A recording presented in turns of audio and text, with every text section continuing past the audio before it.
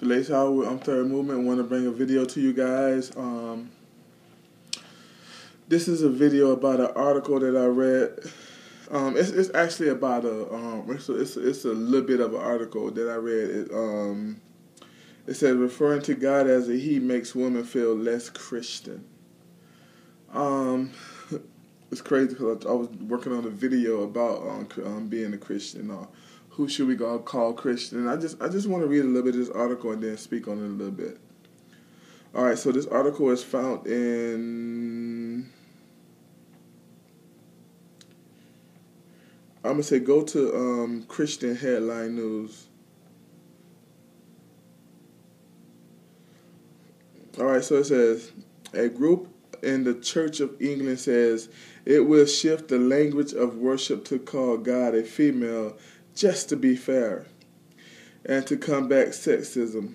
It isn't that sexism to change the Father, Son, and the Holy Spirit from he to she.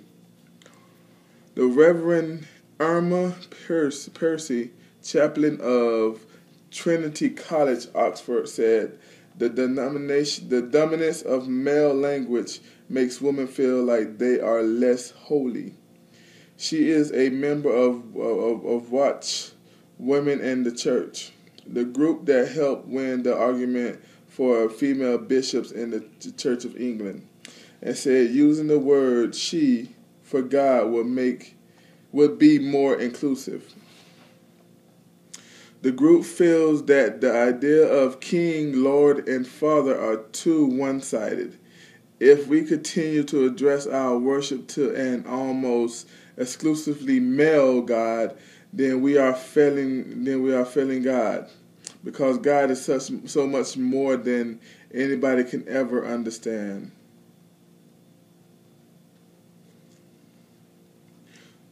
I'm going to try to find more of the article. This is out of the Daily Mail.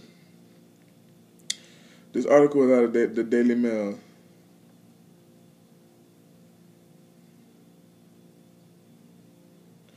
Okay, it says, this means that women cannot see themselves as holy unless able to represent Christ, less able to represent Christ in the world. If we take seriously the idea that men and women are made in the image of God, both of the image of God, both male and female language should be used. The Reverend Katie Bartley, vicar of St. Mary's and St. Martin's in Bylont, Nottinghamshire, told the paper that she and other priests had quietly dropped references to he, him, when referring to God. And Hillary Cotton, chairman of Watch, said the idea, or chairwoman, they got that wrong. Chairwoman of Watch said the idea had been discussed by a Lambeth Palace committee exploring the experience of women in the church, known as the Transformation Steering Group. She added, we have conversations among the group, and we are working towards working with those who are involved in High Church of England. We are at a very, very preliminary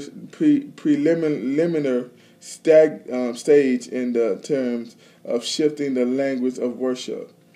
She went on to say the question of how we write the service of Church of England in a way that borders our understanding of God is a difficult question over which we will wrestle for a number of years. This has arisen now because of a change in gender culture. Okay, I don't want to read no more of this. I can go on for days. I don't want to read no more of this. So basically what's going on now is we're adding to the word. Women are coming into the church adding to the word. Not all women, but wow. This is feminism coming into the church. And feminism is coming into that church adding to the word of God, right? You can't change because you are female.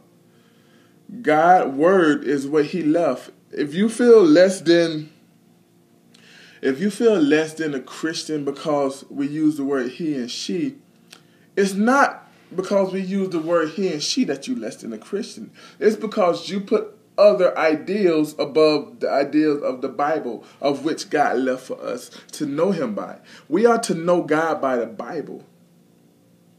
There's no other way of knowing God than of the Bible and the Holy Spirit.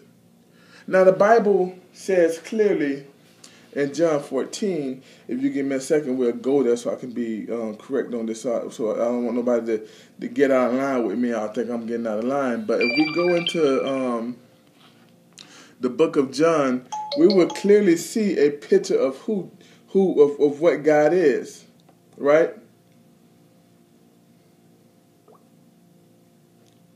So we go in the book of John 14. John chapter 14, and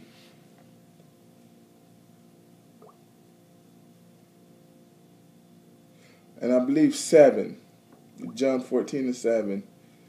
Give me a second. I should have had this up already.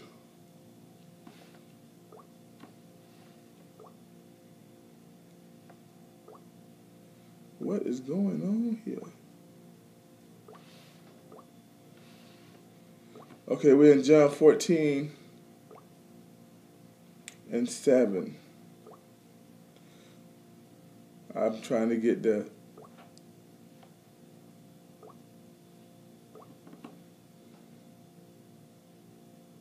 All right, it says,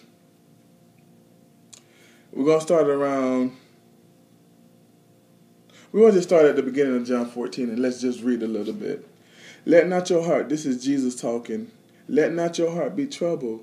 You believe in God, ye also believe in me. In my Father's house there are many mansions. If they were not so, I would not told you. I go to prepare a place for you.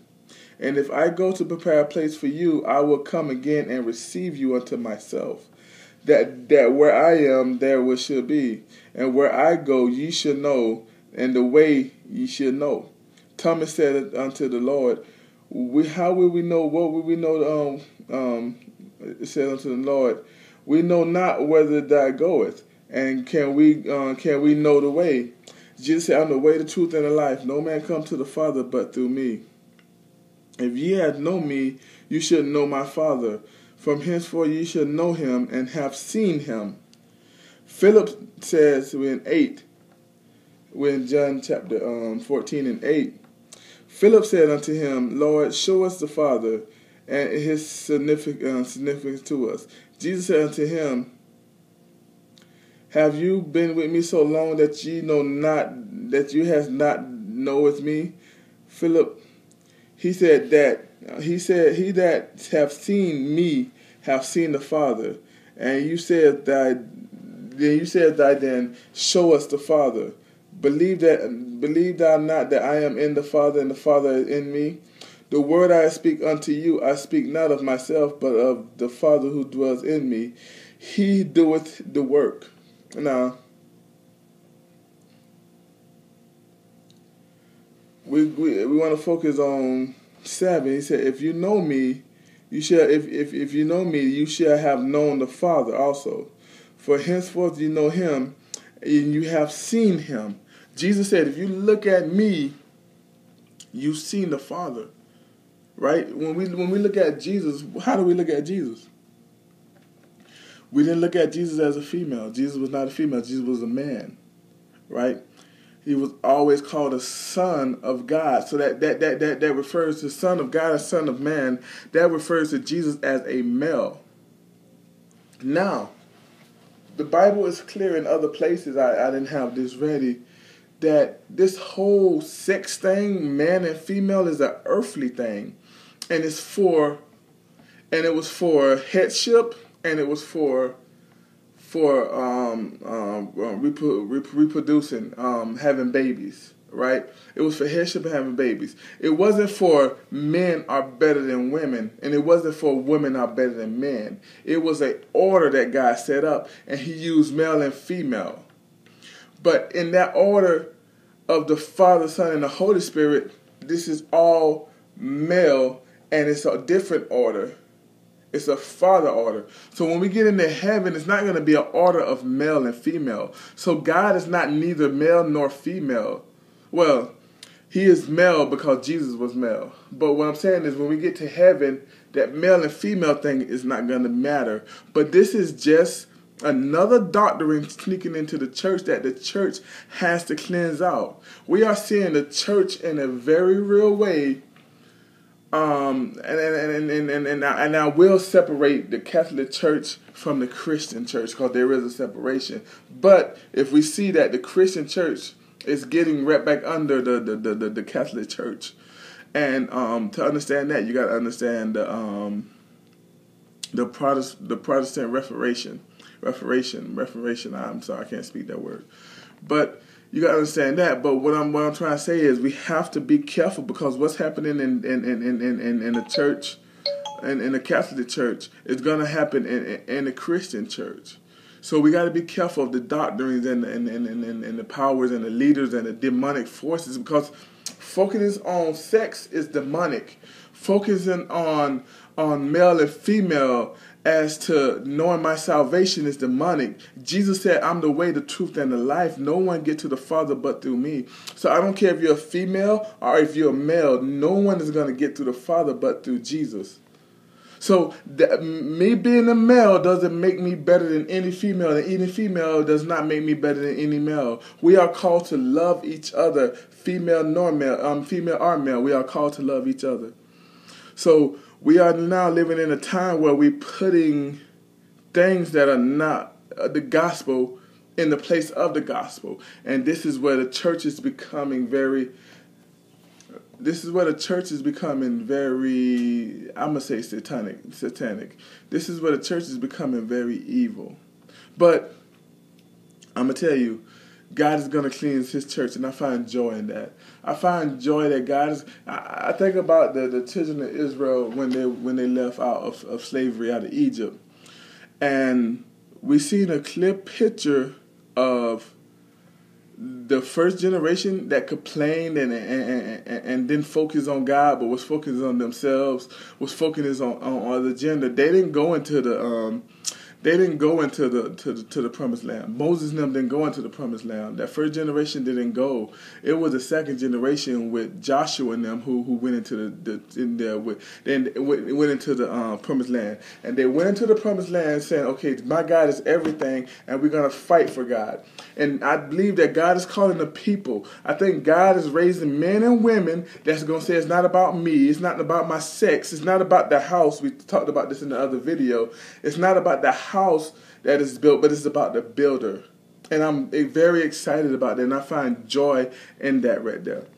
I hope this video helped you. I hope we can get over this whole what sex matters the most or whatever and get back to loving each other. DeLay Side with Third Movement.